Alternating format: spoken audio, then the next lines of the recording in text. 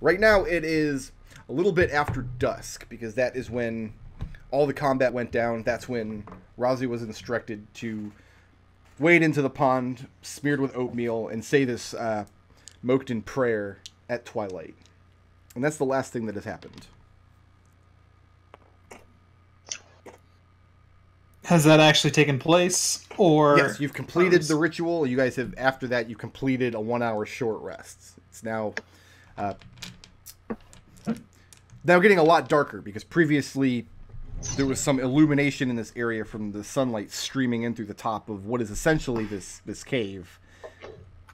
But now the sun has set, and you just have torches laying on the ground somewhere.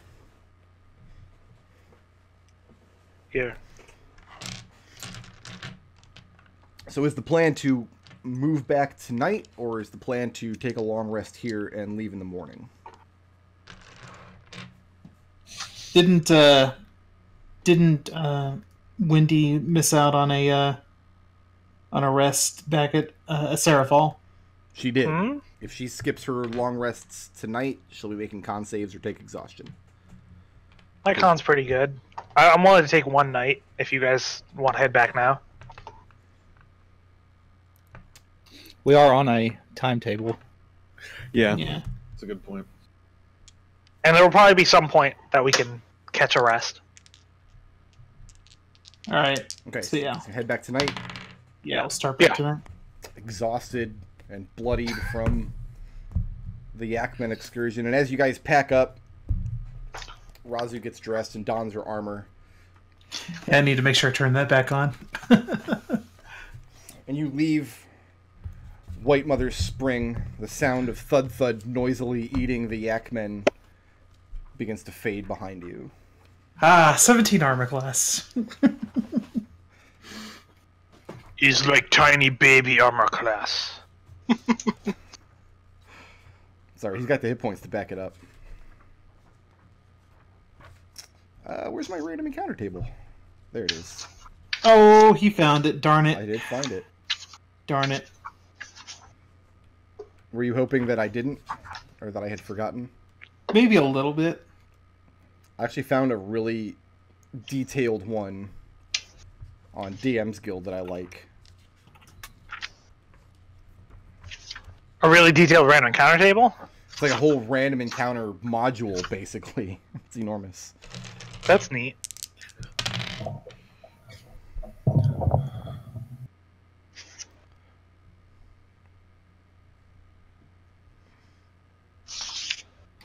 I always enjoy making up the reason why the random encounter happens. Who is our navigator as you guys are moving overland back towards the Mokden village? Who's got survival? Because I don't. I think Birdie has it. Birdie or Adrex was good at that kind of thing. Raazu could do it too in a pinch. Birdie's got it. Yeah, I don't have the skill, but I've got +4. Well, I'm assuming Wendy's not doing it because Wendy's being like a scout. Mm-hmm. Okay. So Birdie's doing it. Birdie, go ahead and make that survival roll. Are you carrying so light? we can do it at advantage. Birdie, are you carrying any light? No. No? Okay. No, don't do it at advantage because you're in dim light. Yep. Raazu has dark vision. Could I aid that? Raazu can, but Adrex cannot. Okay, then. Raazu will aid and give him advantage.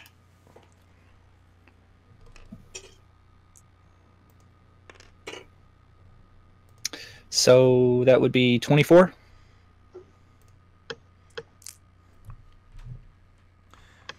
As you're marching back, you realize something's not right. It feels like your feet are not going the right direction. You become a little apprehensive about getting lost. And you can read the same apprehension on Riverleaper's face, though so far he hasn't spoken up. And Wendy, are you still out flying circles even though it's nighttime? Yeah, I'm going to fly circles just because worst case scenario, I can spot other things with light. And I doubt I'm going to lose our party. Make a perception check at disadvantage. You're flying, but you're using a bullseye lantern, so you can only see A little bit. small spot on the ground at a time. Oh, good roll, though. That's a 21. 21. You think the terrain that you're flying over, that your companions are trudging towards, though you know you're going in the right direction just based on where the sun went down and where you emerged from the hillsides, the land looks more rugged than you remember in the journey out. And you sweep your bullseye lantern backwards, and you realize you must be way further ahead of your companions than you thought, because throwing your bullseye lantern out behind you, you can no longer see them. Huh. Does that seem odd to me, or does it seem reasonable that I could have gotten lost? I'm going to assume Wendy's smart enough to not travel that far away from her companions. Yeah. So I'm going to assume there's some shenanigans going down. And Wendy's had some experience with fairies, so she knows that shenanigans may happen. Okay. So what is her response to this situation? I'm going to go check out what's going on the ground. Because if something's happened to me, then chances are pretty good that I'm not going to spot it up here. Okay. And Birdie, you quickly realize the same thing, where you become accustomed to seeing Wendy's light sweeping back around every couple of minutes, at least. You realize now you've been marching for about 20 minutes under the moonlight, and you haven't seen her once.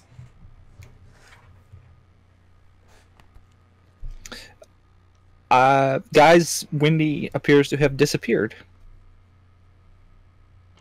Huh. You don't think she passed out, did she? When was the last time I saw her? Does she usually go outside of eyesight? I mean, she's carrying that lantern. That's how you usually spot her, because you can very clearly see her bullseye lantern as she comes back. And you realize you haven't seen the lantern in maybe 15, 20 minutes. You know at nighttime she does not scout further from the party than she would during the day when she has better eyesight. She tends to stick closer to you.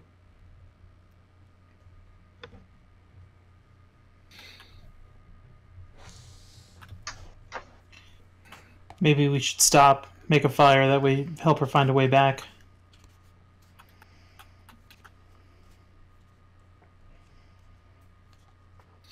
What's the terrain like? Very rugged. And you, for a while, as you were marching, you thought that maybe you were coming back from a slightly different route that you took out to the spring, having left the spring itself from a different exit. But now you're not sure. Rugged is in hilly or overgrown or what? Both in places. You're climbing Okay. over a lot more rocky outcroppings. You're cutting through a lot more foliage. No, that seems reasonable to me. I think if we go up to the top of the nearest hillock, chop down some vegetation, start a fairly large fire, that might work. Okay. Is that the plan? Yeah, we'll need Who's to post a on- watch, though, in case that way we who's on don't. watch duty. Also, we'll take first watch. How many do we need? 3? Adrex will take the last watch. I'll take middle. So you guys climb up to this hillock. You identify the closest one. You climb up to the top of it. A kind of gravelly, maybe 20 or 30 foot slope. Yeah. And there's a large boulder sitting at the top of this little hillock. Uh-oh. And it I comes to remember life and squashes you all. Predictably, it was another mimic. No, you get Oops, fire all going. mimics campaign. Oh man, it's gonna be messed up when we find out the whole plane is a mimic. All of Sigil was a mimic all this time.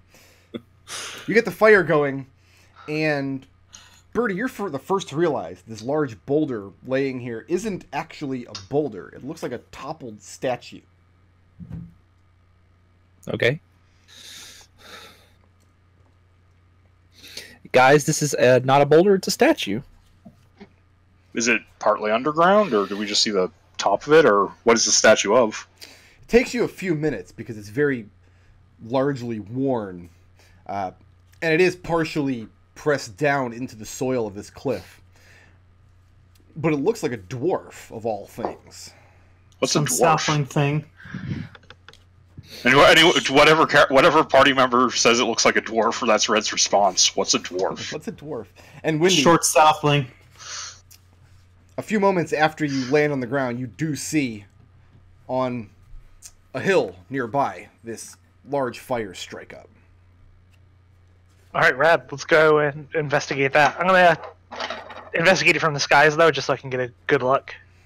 And when you do come over the camp, you see your companions building this fire and investigating what looks to you like there's this large hunk of rock. I'm gonna land and perch down on top of the statue. Oh. Wendy, did you get lost? I think we all got lost. None of this resembles what we looked like on the way here. Fair point. And this is when River Leaper chimes up, and you see he looks mildly distraught. And he tells you that perhaps because of the Moakton's strong tie to fey creatures, or perhaps of, you know, your intercession into White Mother's Spring, most likely some kind of fey presence is doing this. And Wendy nods. Fey every time. Fairies are the worst. Birdie wants to investigate the statue. Just look for any markings, any indication of possibly its origin other than, it's dwarvish. Do you speak Dwarvish at all? No. Okay, then it just looks like a large statue of a dwarf clad in mail. There's some crumbly bits laying around the statue that you think, if reconstructed, might be a large battle axe that he was holding. I mean, this thing's been laying here for, who knows, many hundreds or thousands of years. Very. I'm gonna look. Go ahead. Sorry. I was just gonna say I'm gonna look it over with them and maybe look for a maker's mark, and I'm gonna use my masonry proficiency. Go ahead and let's call this intelligence plus your masonry kit. You got it. Wow. 5. Oh well, gotta burn the low ones sometime.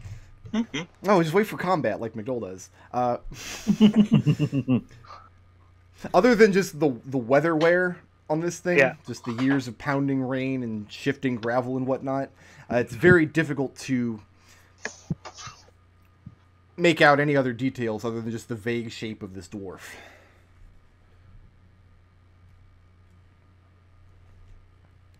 Who would make a statue of dwarves here? And Red asks, "What's a dwarf?" Does anybody answer him? Raazu responds, say a short southling person. I thought those were called halflings. No, these ones cultivate massive beards. They're Are they related to medium-sized. gnomes? Probably. They're like all the other ones. They all think that they have a monopoly on morality. Southern lands are strange. They're savage. The closest thing to dwarves that you guys might be familiar with in your lands would be kobolds, because kobolds are tunneling creatures. They work stone very effectively. They build large kobolds cities. with beards. Kobolds with beards, yeah. Birdie, You slam on dwarves out of nowhere.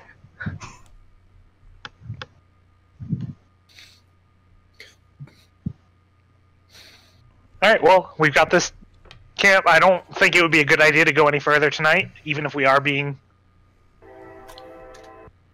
bedazzled. Yep. Bedazzled. Yeah. Okay.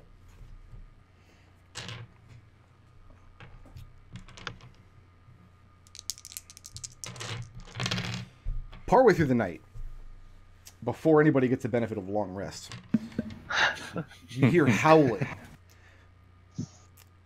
like a wolf, very, very nearby. So who's on our first watch this evening?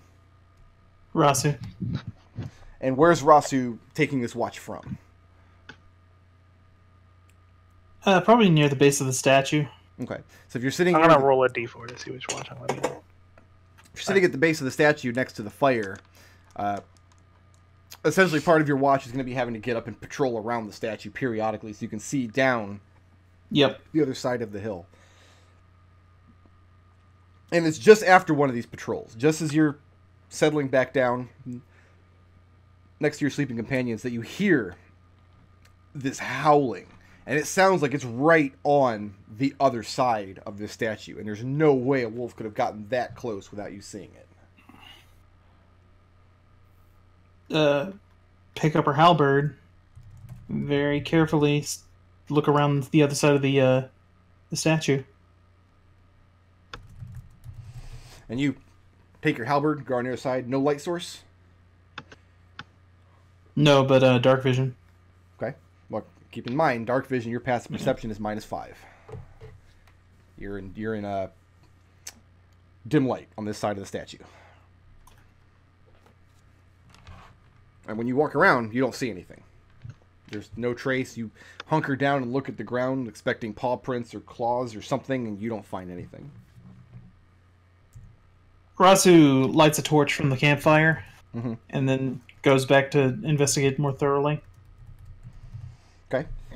You go get a torch. We're going to say that this big monstrosity here is our dwarf statue laying there. Picture like the background of Sagat's stage, if it helps. Okay. Oh, this is a much bigger statue than I was picturing in my head. Which is why you guys just thought it was just this huge, like, rocky outcropping at first when you climbed up on Sure. top of this hill. Yeah. It took a minute to realize you were looking at little details. So we'll be over here and you're investigating the other side? Flip that. Put you guys towards the middle. You got it. I don't like my PCs being that close to the edge of the map. That's how you lose PCs. Okay, they wander away and you can't find them anymore. It's the worst way to lose a PC. And yeah, Raazu, you go around once more on the other side of this this statue. This time you take the light. You're peering down the side of the north face of the hill. And just nothing. You just hear the sounds of the evening wearing on. Raazu goes ahead and takes another lap around the statue. And no matter how many laps you take, nothing changes. Brick, quick question. Yes, sir. Adrex is resting with his heavy armor on. Do you want him to make a Constitution save or whatever? Constitution check? You get back half as many hit dice at the end of your long rest as you would have otherwise. All right. Yep. Fine with me. Nodal helped me clarify that when I couldn't find the rule in the book. It's tricky.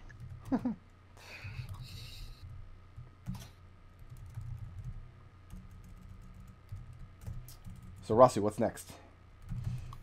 If there's nothing else eventful, Raazu is gonna wait until Red wakes up for his watch, and she's gonna tell him about that. Okay.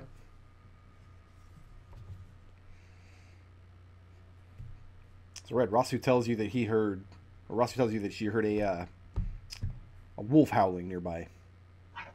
How close? Seemed like it was right on the other side of the statue, but when I went over there was nothing there. Do you have a torch right now? You said. Yep. Let's go over and see if we can find any tracks. Sure.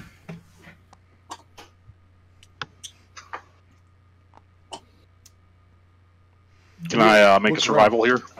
There's no need. The only tracks you find with diligent searching are the ones that Raazu left when she did a couple of circuits around the statue. Nothing else coming or going. And unless they're ridiculously hungry, and from everything I've seen in this area, there's plenty of food. Wolves would never approach people this closely. Indeed.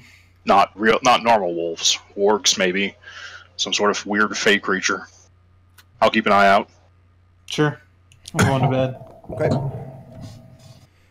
And Raazu drifts off to a restless, still slightly oatmeal-covered slumber. Passes off the torch to Red and crashes out. Delicious slumber. Okay, let's roll some initiative. What? We did it, fam. Oh no, I started using fam ironically. No, just use it sincerely. The next lesson is unironically. That's the straight line. Oh. Alright, I gotta mark it myself. You sound so agitated by that. God damn. So much nicer than me having to type it in every single time. Oh, it's the best. It's so Yeah, good. the farm's really good. I need to get one of these for my home games. I have one for a home game. It's on the dice tower. Nice. They just move it all around. It's great. All right. Little magnet thing. Yeah. Windy, Raazu, Birdie, Adrex, and Red are surprised. Surprised. What else is new? Can Birdie be surprised? Birdie's If asleep. I'm asleep, so yes, I can. Okay. Red, can I please get a charisma saving throw? Mm-hmm. If this is against magic, I have advantage, and the default is 16. It is not against magic. Here's what you feel for a moment. You feel extremely cold for a moment, even though you're sitting close to your fire. Somebody draw me out where you have guys that have this fire, just in case somebody falls into it during this combat, which would be hysterical. And you're also Probably sitting on top of a torch, it looks like. Okay. So you're first aware of just this biting cold, much colder than the ambient chill in the air. And then for a moment you feel this just primal anger and hunger take over you for a second. And you shake your head and it's swimming for a moment. And when you come to, floating just above you is what looks to your eyes to be a transparent werewolf reaching down with its claws. Okay, so Windy is... Everybody except for Red, go ahead and make me a quick Constitution check.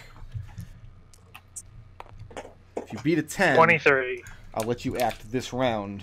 Just the ambient shuffling and noises that Red makes on his... I think I just make that. Birdie has a 16. How did I Wendy do just- do? 23. Okay, so Wendy, you just kind of stir from your sleep. Is anybody still asleep this round? Raazu. Rasu's still asleep, snoring away, sawing logs over there. And yeah, you see this same creature floating above Red. And you see Red start to get to his feet. Wendy, you can go ahead and act. Alright. I'm gonna stand... So this creature's floating above Red, so I can hit it from next to Red? Yeah, if you're standing right next to Red, you can swing up the air at it. Alright, so I'm gonna swing up in the air at it with my longsword. Okay. That's a 23, as I just kind of like give this piercing whistle and swing into its face. Go ahead and give us a piercing whistle. Mm. That was like a Oh! Sorry, I'm bad at whistling. That was the best I could do. Go ahead and roll damage. So you created this character as a challenge to yourself. Yes! And I get, like... So I'm okay at whistling once I pick it up, but it takes me like a few seconds to get started. I don't know how to fix that. Whoa! Oh, that's a shame. That's 14 damage. Okay, and your sword goes right through this creature. It's like it's not even there. It offers no resistance. It's just like slashing through empty space. Alright. I'm going to step back so he can take a swing at me if he wants.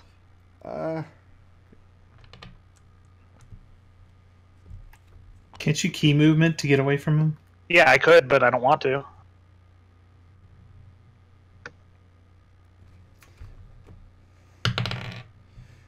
How does a 15? Not going to do it? Not going to do it. Yeah, it lashes out with its claw as you step back. And as Birdie kind of wakes up, I'm going to press my +1 arrow into his hands. Okay. And Raazu, at this point on the ground, I mean, you're just starting to stir awake as you hear commotion, but you're not ready to act yet. Yep. Birdie, just about the time as you're waking up and getting to your feet, Windy presses an arrow into your hands. Birdie looks at it for a moment, looks up, and then grabs his bow and takes a shot at the werewolf, the floating ghostly werewolf. Roll it.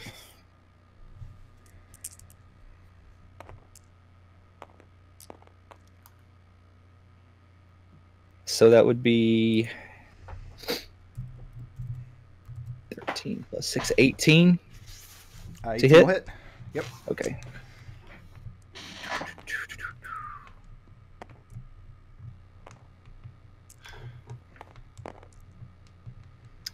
So that would be 11 plus 4, 15, plus the 1 from the +1 arrow, so 16. Okay, go ahead and mark that +1 arrow off. Even if you recover it, it's no longer magical. Yep, I'll mark it off my sheet. That's only fair. And is Birdie moving or staying put? Staying put. Okay. And you throw this arrow through this thing, and it passes right through it. Again, just like you're attacking empty space. But as it does, as your arrow disappears out into the night, the thing recoils in pain and lets out this unearthly howl. This very echoey, horrifying scream of pain. Red, you gonna do something about this? Yeah, let's go ahead and as a bonus action, I will cunning action to disengage. I will move back to here. I will take my quiver off of my pack. I will drop it here, and as my action for the turn, I will take out the wand of flame arrow and cast it on the quiver. Okay. Sorry, I forgot to silence my phone as well. And I have no idea if that has any charges left in it. No, but I do. Yep. So that's 12 arrows in that quiver that everyone should be able to, I'll draw on the map, get access to. Okay. And last for an hour. Okay. Yeah, and it's concentration. I'm concentrating on it. Okay. Okay.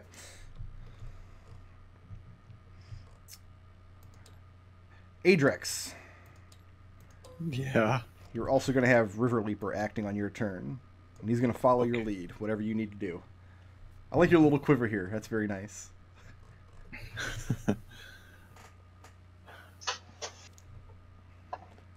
I don't think I can damage it.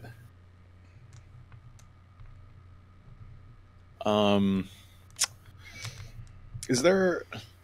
So this fire, are there like logs and stuff in it? Like twigs and Yeah, you something built it I can... out of kindling you found laying around. There's plenty of Like, dried I foliage. basically just want to take a twig and throw it at the ghostly apparition. Okay, so Ghosts hate fire, right? make a That's ranged true. weapon attack. Alright. Ghosts do hate fire. I don't have could prob- proficiency in Twigs now. kindling, so won't be adding my proficiency bonus. It's a 6. Six. Do I have my strike? No. No. 6. Take 1 point of fire damage. So you Ow! reach into the fire and you grab up one of these burning logs and hurl it, and maybe not the best idea you've ever had, but everything you've heard about ghosts, you're thinking, man, if I try that again but I actually hit it, maybe I will damage it. Are you moving or staying put? Stay put. Okay. What's the worst that can happen? I don't have River Leaper stat block ready, because why would I? I mean, I'm just running the game here.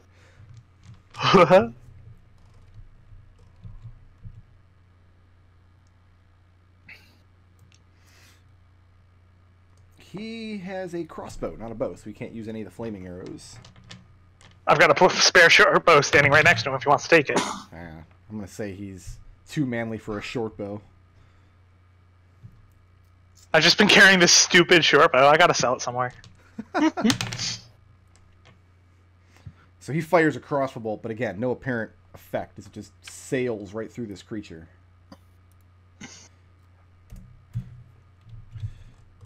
And now everybody gets to make a saving throw.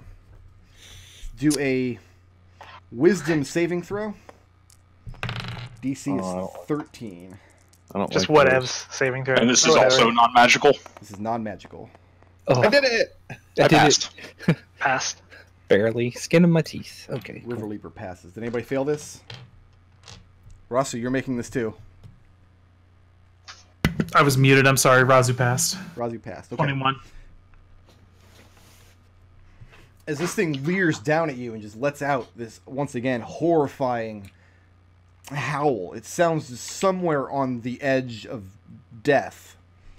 And you steel your nerves against it, and none of you pee yourselves. Nice. I love not being myself. And how much speed do I have here?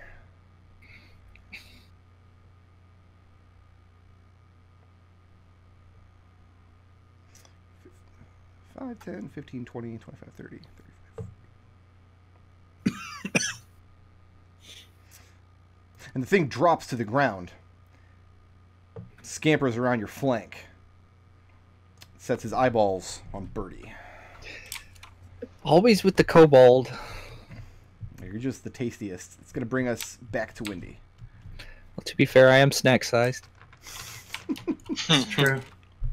I'm gonna grab this. Quiver up. Grab. I don't know. How many arrows can I take? Just to toss them into my quiver. As long I'll as just you're say- standing next to the quiver, you can take all your, however many arrows you can fire in a round. All right. I'm just gonna take an arrow and fire it at this guy right here. Okay. The actual spell rules for this, it's a Xanathar spell, I do believe. Yeah, Yeah, it's yeah. the flame arrow spell. Yep. That's D6 No, yeah. fire damage. All right. That's a 16, 16 will hit. and the damage is.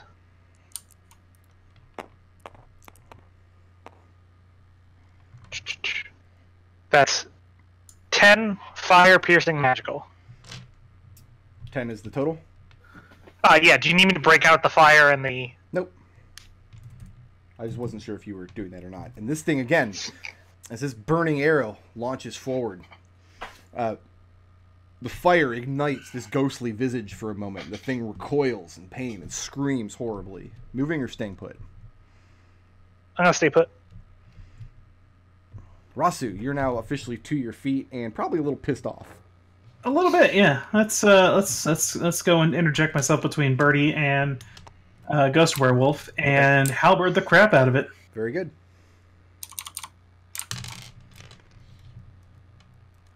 How does a 7 do? 7's not going to do it. Yeah, that's what I thought. You swipe Oh, out well. at the werewolf, but your halberd passes uselessly underneath it. Mhm. Don't worry, I went through it too. Birdie, what's up?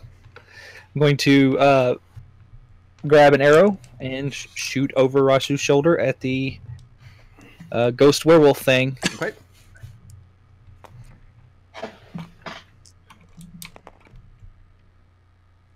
So that is a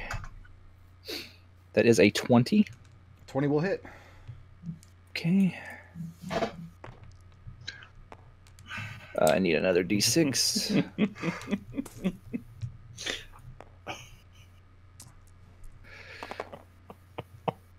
So that is 20 damage. Okay, 20 You damage. okay, McDohl? Did you do crit damage for the fire too? Yeah, he did. Yes. Okay. And once again, you sail this arrow through it. The fire seems to have a brilliant effect on this creature. Oh, there's Moving or staying put? I am going to move back to this side of the fire behind Windy. And as he's running around, Birdie yells at Red to get his silver daggers out. I was about to. Red, it's your turn. I will toss Adrex my short bow. Okay. Then I'll move to here and drawing a silver dagger.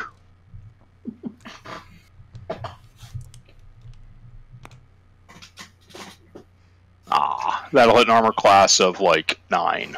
And you lash out with it, but the thing being ethereal and kind of floating above the ground, you're not sure if you made contact or not. Bonus action, pull out the second silver dagger offhand. Okay, That'll hit an armor class of 22. that's much better. It's a better roll, yeah. And I need a 4. And So this is a combination of silver and sneak attack, obviously, for 13 damage. Not 13 bad. damage. And once again, you stab through this thing with your silver dagger. Just like stabbing open air. It has no apparent effect. Doesn't seem to work. Adrex, you snap the short bow out of the air that Red tossed over to you. No, it drops on the ground. Because Adrex's action is going to be to light 2 torches. Okay. You're just reaching over to the fire and lighting them up? Yep. Light 2 hand axes on fire. Okay. It's not quite what he's doing, but yes. Does he go to throw the torches? Red, Mm-hmm. I have a 17. Yep. And a 10. No.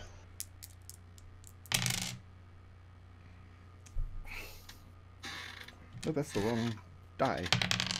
There we go. 8 points of necrotic damage.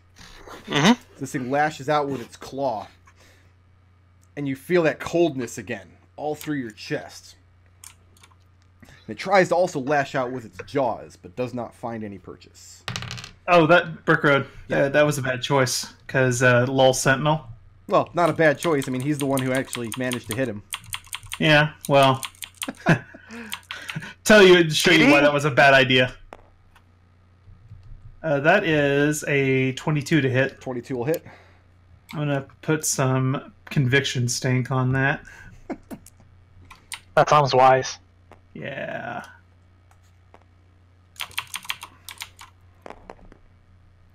Not great. That's 12 damage. 12 damage? Yep. For a moment, the fires of your conviction light up the area and burns brightly. And by the time it fades, the ghost is no more. The night once again falls silent. And Adrex sitting there holding 2 torches. Looking really sad. I didn't... Dual-wielding torches. Yeah. And he makes a stabbing motion with the torches. Probably hurts himself in the process from the flames, but... The rest of your night passes uneventfully, but your long rest was interrupted, and nobody gets the benefits. Wendy moves over and adjusts her arms. Adjusts his arms so they can torch better.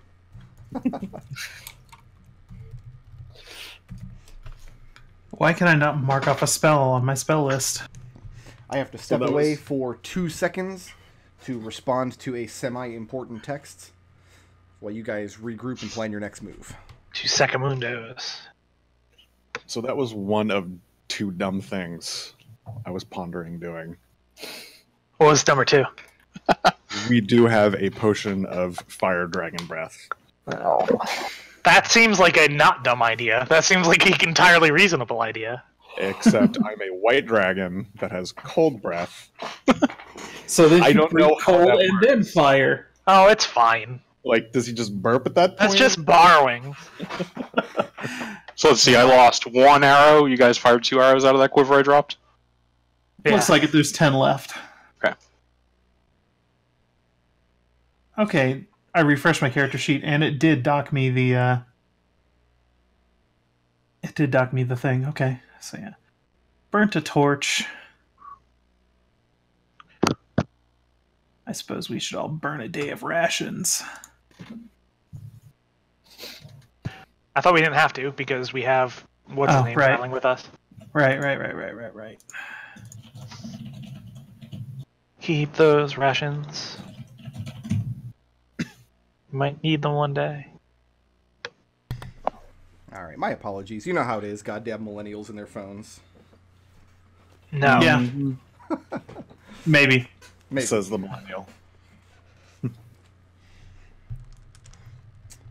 So yeah, nobody was able to get a good night's rest last night. Although if you were doing anything else, like working on crafting or doing any kind of things with your spellcraft or magic items, I'll let you go ahead and take those actions. Yeah, I didn't really need the long rest, so I'll spend the night working on poison. You said that was 8 plus 15 minus the check I make with a poisoner's kit? Yeah, let's call that either intelligence or dexterity, whichever you want. Oh, excellent. Either one. I don't think it matters, actually, because I rolled pretty poorly. Birdie, wants to now that Red has whipped out that wand. Birdie is now incredibly. He remembered it existed, so he wants to spend the thing to examine it, like he's been doing with all the stuff. Assuming Red will give it to him.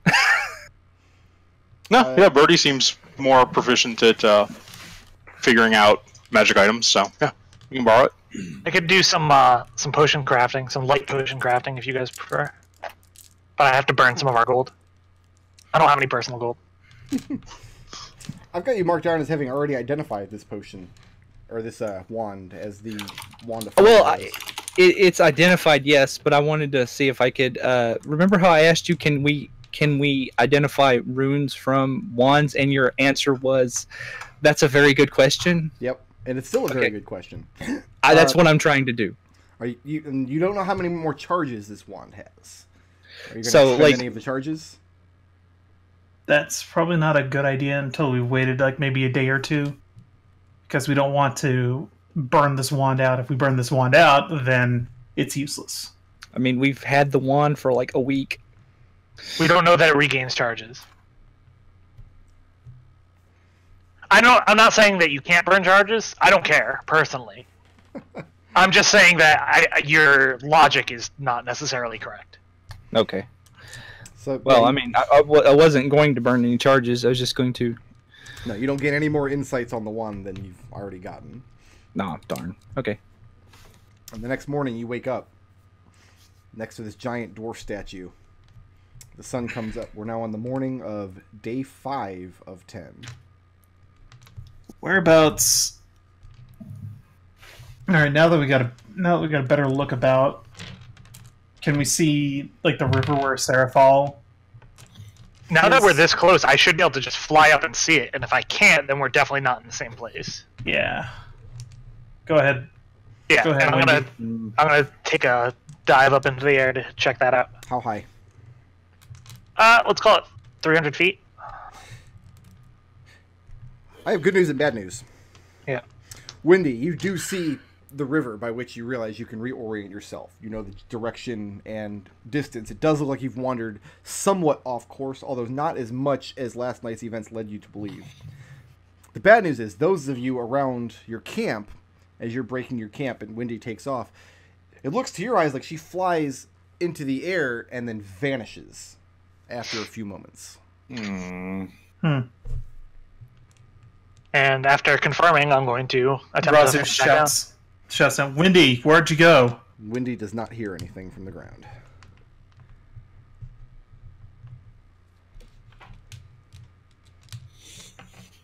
What's next? What kind of what happens when I try to fly back down and let them know? Wendy just kind of miraculously comes back into view, and you land back down at the statue at the camp. How high up is she when she reappears? Difficult to gauge exactly, but far inside the range that she should disappear from view. Like, it doesn't look like she's flying very, very far away. It just looks like she pops back into view. When I'm flying back down, do I see them on the ground? You do not, until you come in and you're about to prepare to come in and land. And that's when you see the smoldering of the campfire, the statue, and your companions kind of pop Alright, in that case, then I'm essentially going to be like, so the good news is, I don't think we're that far off ground. The bad news is there's definitely some sort of magical trickery going on here, because I couldn't see you from the air. Magic. And I'm going to look towards our resident magical expert, Birdie. Birdie's not really I'm not really a magical expert. I just kind of poke at things and try to figure out what they do.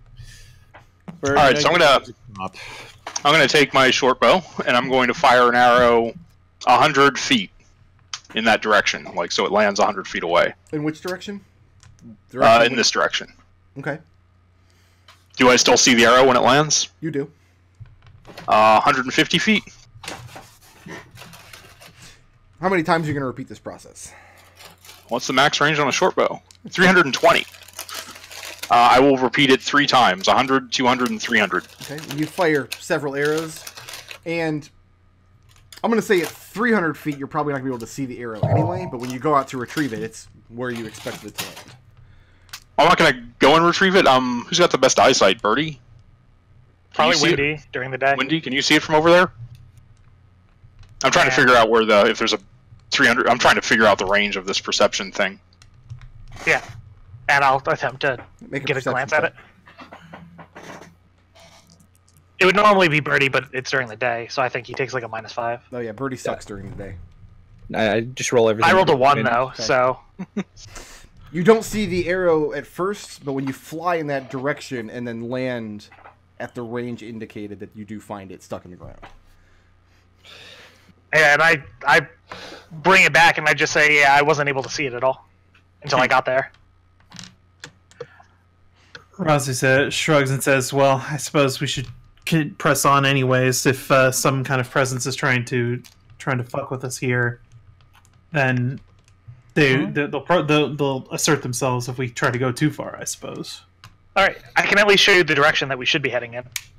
Okay, That works. The ritual we performed just basically was beseeching aid of a fey goddess. Do you think there's some sort of terrible bargain we made without realizing it? Generally, when you make a bargain with the Fey Goddess, you realize what bargain you've made. You might not realize the consequences, but usually they very much enjoy having you understand that you're making a bargain. and I didn't hear anything. Didn't see or anything. Well, let's head back to town, I guess. You guys strike camp and tiredly move on. And after 40 or 50 minutes of marching, the river comes into view that you recognize, and you're able to follow the rest of the way back to town. Oh, well, that was not as sinister as I expected it to be. Although, you know what that reminds me of? The disappearing and thing? That reminds me a lot of what the village has going on. That's true. Yeah, you're right. Speaking of the village,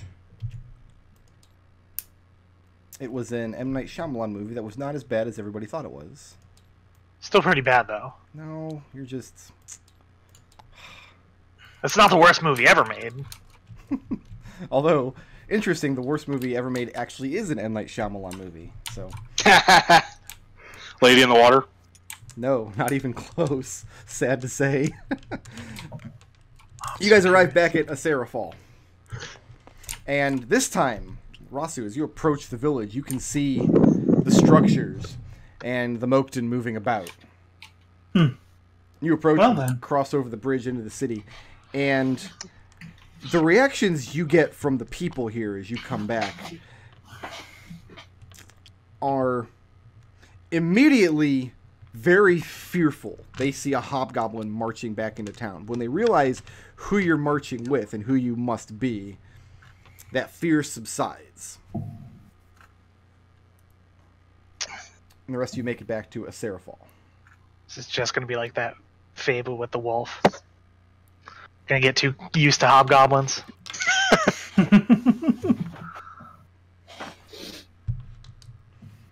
Okay, so what's next?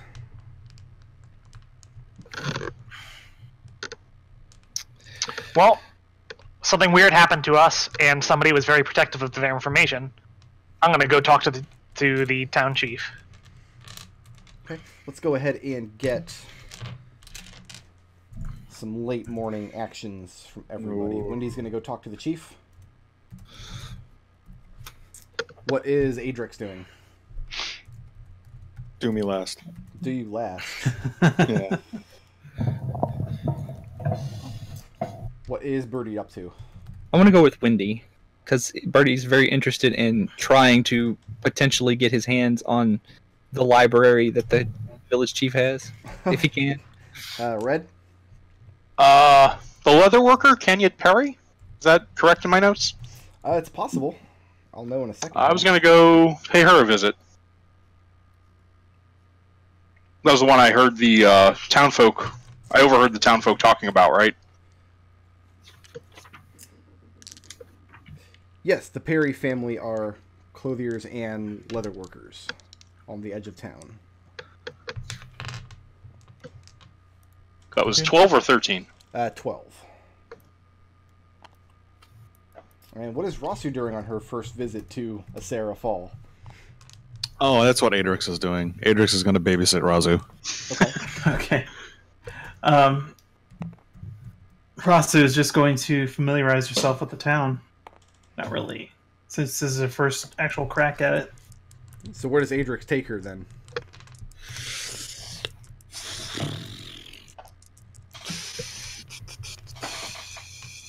Where does Adrex take her? That is a good question. See, you didn't get out of making a decision after all. No. Mother Stackpool is in... let's go meet Mother Stackpool. Okay. She's in 8, right? Yeah.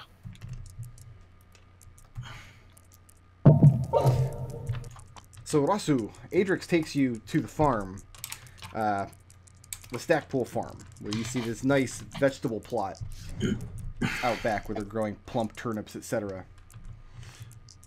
Mother Stackpool is sitting out on a bench doing some knitting as you guys walk up. And she gives you her trademark mischievous grin as you approach. She sets her work aside, stands up, and greets Raazu in her very best common, which is acceptable at the best of times.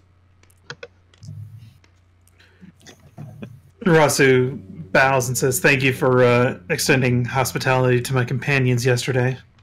She leans forward as she sniffs you a bit. Raazu sniffs her right back. She rocks back and says, "You don't smell as foul as I've been led to believe you would."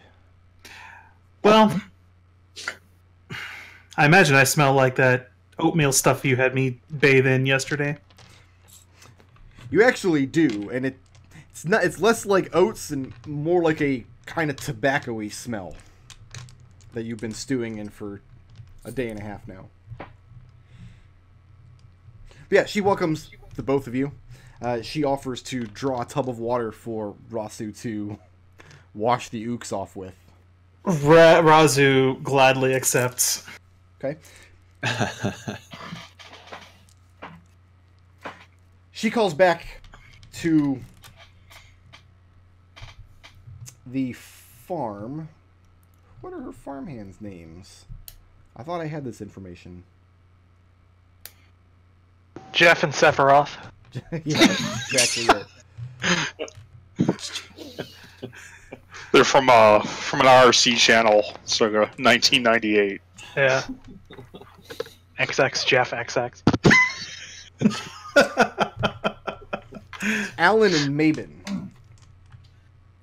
That's basically Jeff and Yeah, Sephiroth. Jeff and Sephiroth. Two teenagers that are staying in the Stackpool house with you all. They do all the menial tasks. They work the farm now that Mother Stackpool is too old to do so. She barks some orders at them in Moakton. They go get this big metal tub from the house, carry it down to the river, and begin filling it with water and dragging it back for Raazu. She then inquires about your experiences at White Mother's Spring. She asks you how it felt when you came into contact with White Mother. I felt nothing. I felt, well, first the yakmen that attacked us while we were up there. they had the sense of timing to wait until after I had removed all of my armor to attack us then. So that was fun. At the mention of being attacked by yakmen, first she verifies that you're saying the words she thinks you're saying. Yep. And Yeah. He means Yakmen. You know, the Yakmen. She. And having verified that, Mother Stackpool's eyes get very wide. She says, truly, monsters more fearsome and dangerous than even hobgoblins. They were no thing, Adrex says as he checks to make sure that all of his teeth are still in his mouth. A couple of them are a little bit loose. Nonetheless, she informs you that there are leftovers from breakfast inside on the table. I will absolutely help myself. Okay. While waiting for the farmhands to draw up the water.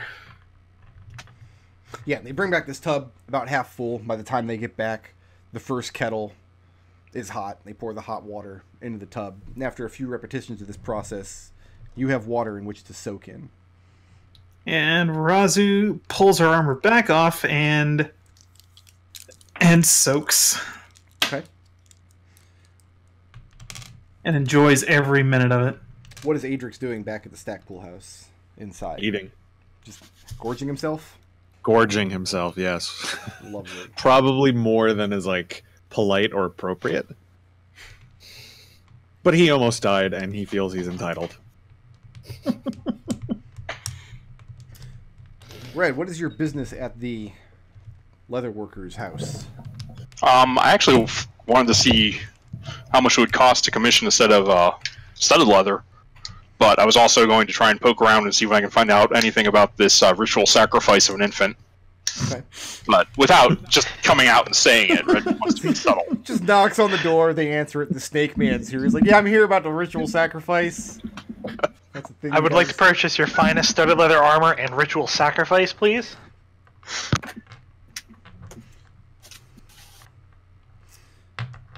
They are leather workers, but they're not armor crafters. They'll be able to... I mean, they obviously don't have any for sale. And even if they did, this is not a town where they use coin. But yeah, he's more than happy to commission a set when you go in and speak with Father Bledden. There are 2 children in the house as you come in. Very young, 6 and 4. And the mother, just like you heard at the kind of the washerwoman speak about, is very reserved. In fact, she doesn't even come out to greet you. Make an insight check. Sure.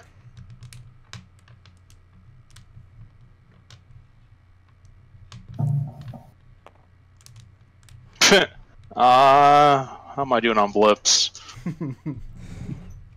Yeah, I'll spend 2 to reroll that. Okay.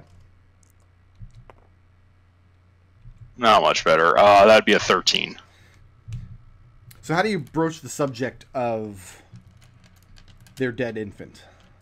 Well,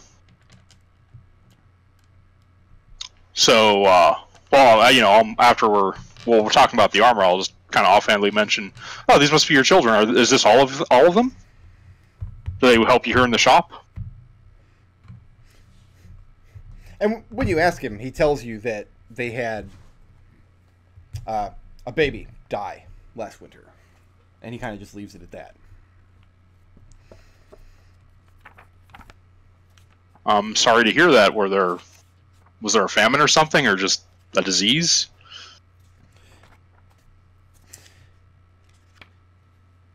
He tells you that winter can be very harsh on the people here. And he says it very abruptly, very gruffly.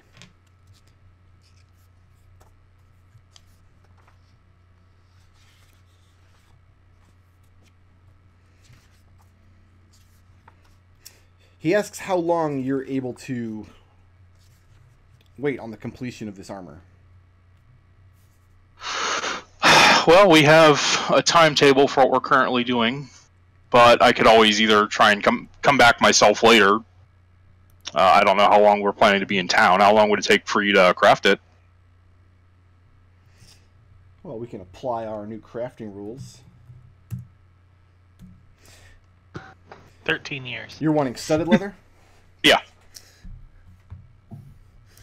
He thinks about a week of labor, provided you can get him a source of metal. Or something that he can use as studs. Oh, I happen to have this sword I took from a Yakman that you could break down. So, where were you carrying this gargantuan sword? Just kind of. This was basically the only like big thing in Red's pack. Because remember, I did pick it up at the end of the last session. Oh, this doesn't go in your pack. You'd have to have this kind of strapped on your back or. Okay. Hanging Yeah, I mean that's what I mean. Like it's strapped across with his pack on his back. And you tell him it's a Yakman blade. Yeah. And the first thing you see when you mention the Yakman is fear, but then also relief when you mention you took it off of a dead one. He asks, I mean, he clarifies, you had a scrape with the Yikari. Yes. You're very fortunate to have gotten away alive. Oh, we killed all of them. But you're right, it was a not exactly an easy fight. He says they are barbarians that come down from the hills, and they're known to use dark sorceries. And he says that very contemptuously. Like he doesn't believe it?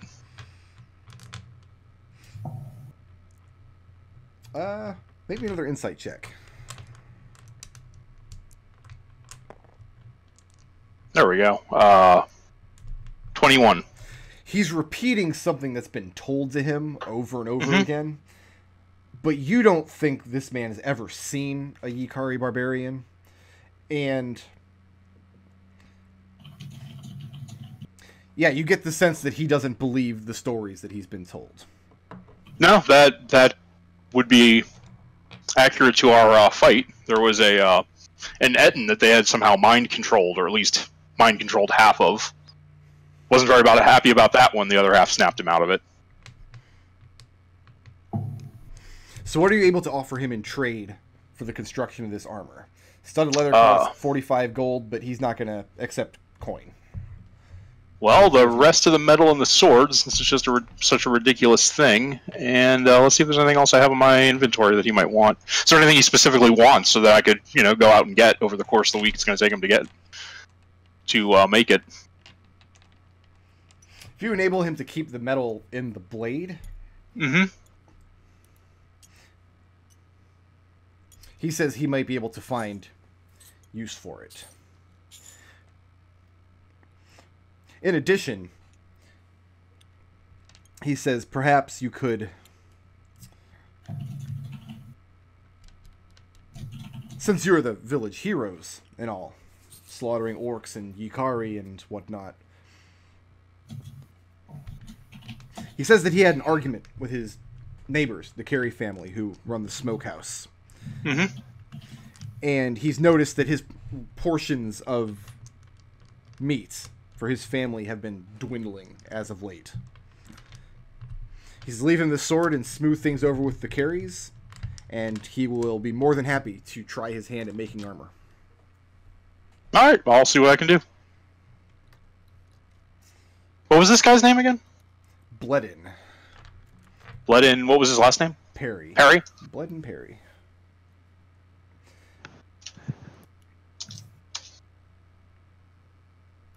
That's a good syllable away from a fantasy name. Yeah, most Welsh names are. Thanks to fantasynamegenerators.com. Wendy and Birdie were headed over to the large structure, the town hall. Yes. To speak with Father Oliver. Yes. You're walking into the home. You're greeted by the smell of whatever sort of soup or stew Mother Oliver is cooking. Father Oliver is happy to see you made it back safe and sound. He trusts that your hobgoblin friend found her way back as well. And Wendy will nod at him and reply, "We have some news for you as well that might be valuable." And I'm going to go ahead and tell him about that the Yikari are number 1 near his village, and number 2 lying in wait at his secret spring. That Etten has moved into the area as well and seems to be making itself at home. And then I ask him if he has any knowledge of what could have happened to us in the forest on the way back. He tells you that as far as the Yikari are concerned, the same glamours that protect the village against goblins protected against Yikari barbarians. As long as As long as the Mokden stay within the borders of the village, the Ikari pose them no threat. As far as monsters being in the location of the spring, that's kind of something they've dealt with now and again for generations. It's a prime area at the foothill of the mountains, kind of just on the border of Ikari territory. And it's one of the reasons that pilgrimages to the spring have stopped in recent generations. It's just too dangerous. As far as what you experience in the forest, he listens very intently to the story, but he can't make heads or tails out of what might have happened. It sounds to him like you guys lost your path on the way back and ran into monsters on the road. Does it seem like he's being genuine? He's never heard of anything Okay. like this magically happening out there, but he's heard of many, many travelers losing their way in the wilderness. Birdie, you're sneaking downstairs to steal all the books? No. I am going to ask him one more time if I can, because, like, the party consensus was no, we're not going to steal the books, and Birdie will respect that. But he is going to ask if he can see them. But Birdie wants to bring up one thing. He says, is there any reason that is there any way that, since the spring is connected to the glamour around your village somehow, is there any reason you need to be worried about them? Do they have any idea that you're in the area? He says that the Ikari are one of the reasons the village is hidden in the way it is. And he just reiterates that they have nothing to fear from the Yakmen as long as they don't encroach on their territory. And the Mokden really have no reason to go up into the mountains. You get the sense that when he's speaking about Yakmen, they kind of breach the subject as though they're boogeymen.